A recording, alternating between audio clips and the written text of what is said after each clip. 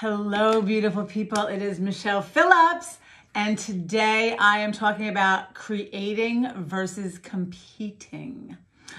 This is one of my favorite topics. I don't have a lot of favorite topics, but we live in a world where, I don't know, they want to think you're everyone's competing for each other's attention, for time, for dollars, and you don't have to compete.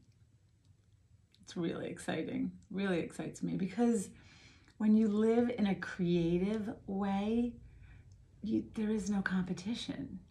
You're just creating what you want for yourself.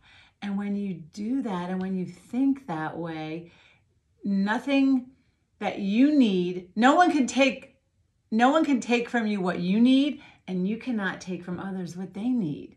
That's the difference between a creative mindset, an abundance mindset, and a lack mindset or a competitive mindset.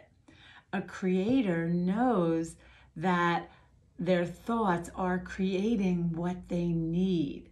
A competitor thinks they better get what they need to get before there's no more. A creator knows there's always more. There's always another idea. There's always another ship coming in. There's always another house. If the house you wanted doesn't come through, there's always another position. There's always another client. There's always another way. So you can become a creator when you think like a creator. And then that's the abundance factor also, knowing that there's always enough, right? There is no lack. Lack is a mind construct, but so is abundance.